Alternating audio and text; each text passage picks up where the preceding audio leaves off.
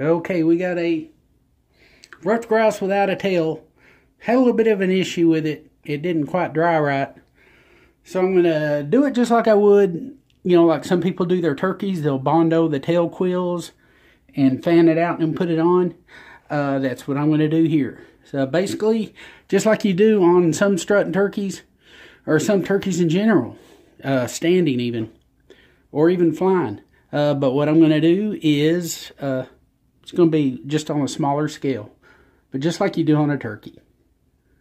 Well, because this guy lost so many feathers, it's not going to be exactly a full fan, but the customer's already aware. He told me just to do the best I can do with it, and so that's what we're doing.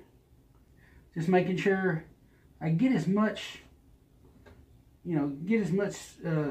spread as you can out of these feathers. Make sure they overlap like they're supposed to.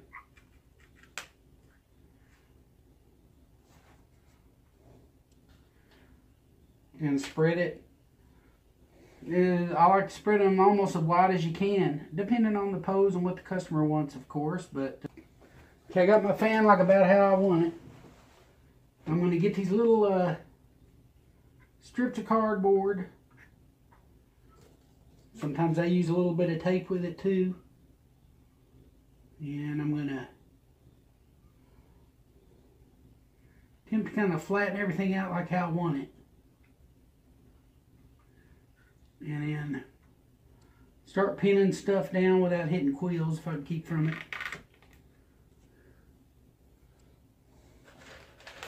Just grab a bunch more pins and start pinning things down. There's some little gaps in the feathers that can be preened out later, so I'm not really worried about that. All that bondo off up in there, borax. Yeah, right here some feather quills. And yeah, if you did a good job with your fleshing, you ought to see the quills and not much, if any, of that yellow stuff, the fat. And so all right through here is going to get bondo. We've got our tail shaped how I kind of like it. Pretty good fan. You just got a little bit of bondo, which, hey, that's all you need. I got past the watery stuff with this hardener, so let's give it, that's real bondo right there. I want it rock hard though, so that ought to be enough.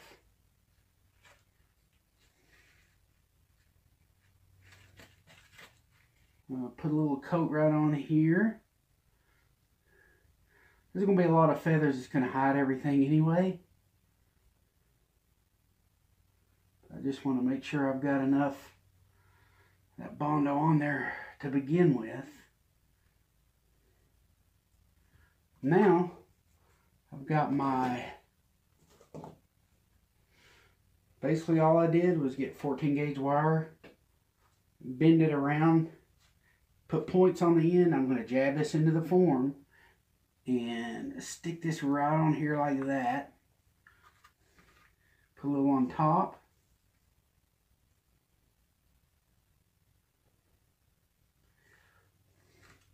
That's going to get hard to work with, but the good thing is while it's drying, we can kind of mess around with it a little bit. I guess is what I'm trying to say. Might not be a bad idea to sort of elevate this. Yeah, about like that. Try to make it relatively straight as I can. And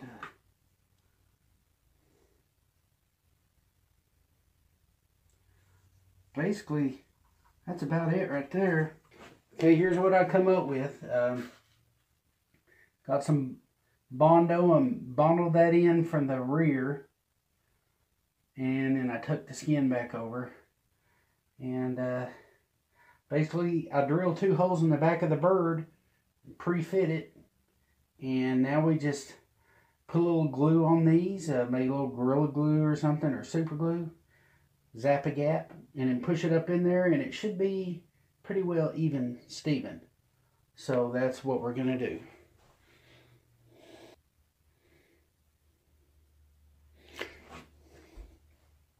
Well, I'm hoping you can see this. You might be able to. You can see some pre-drilled holes. I've got 2 holes in there that I made. And I'm just going to get my super glue gel. Get down there in that hole. Squirt some in there. Get down this other hole. Squirt some in there.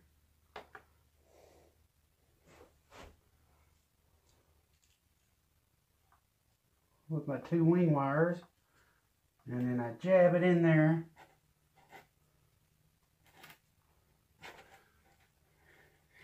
And make it where it's a good fit, not a bad fit. But I jab it up in there as far as it'll go. See, you can't see any kind of that red or anything. Well, I think the tail's kind of even. I'm just going to let that sit there for a while. Let the super glue dry. I could have used a little bit of Bondo or some 5-minute epoxy. In hindsight, that would have been a lot faster. I drilled the holes out a little bit bigger than what they needed to be. Allowed me to make a little bit of adjustments. But I think my tail's going to be even. And preen the tail out. We're not done with him yet. We still got to paint him up and everything. So I'm going to let him dry like that for now. Well, this grouse come out looking pretty good. This one was a foam body. It was one I bought from the Taxidermy Supply Company. Kind of like the neck pretty good. I think I've done pretty good. Now as far as the body, I think I used like maybe a Hungarian partridge body or something. You know, slightly maybe smaller than a ruffed grouse. Or heck, it may have been a ruffed grouse body, or a combination of both of them.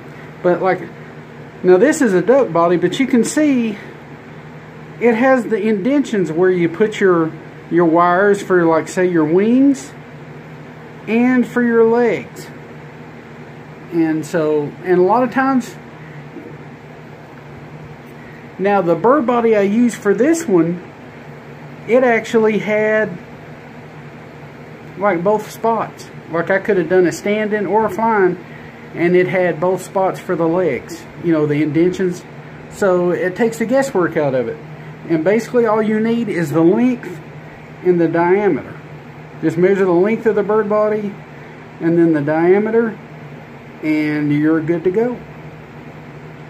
And yeah, you know, the girth and the biggest part.